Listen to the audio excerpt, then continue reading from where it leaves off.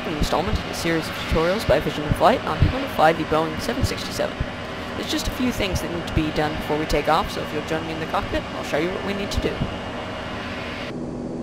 First of all, we should set the auto brakes to RTO. That stands for Rejected Takeoff and means that the auto brakes will be applied if we cut the throttle during takeoff.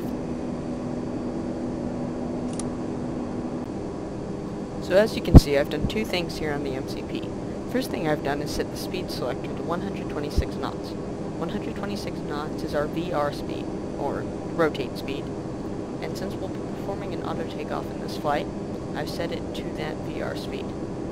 The other thing I've done is set the altitude selector at 1,000 feet above our cruising altitude. This is for VNAV to function properly.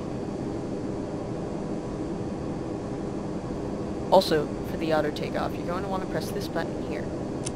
As you can see, that changes our engine setting to takeoff. So when we turn on the auto throttle and engine pressure ratio, hold, it'll set it to the correct amount.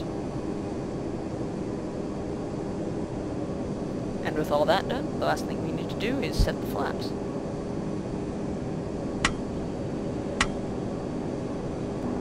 So now that we're ready for takeoff, let's just taxi onto the runway.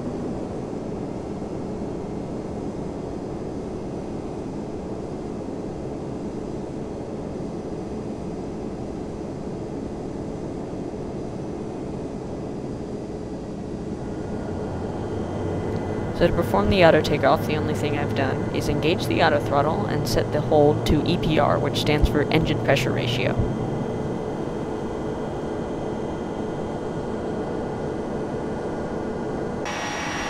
with all that done, just sit back and watch the plane fly itself. I'll see you next episode.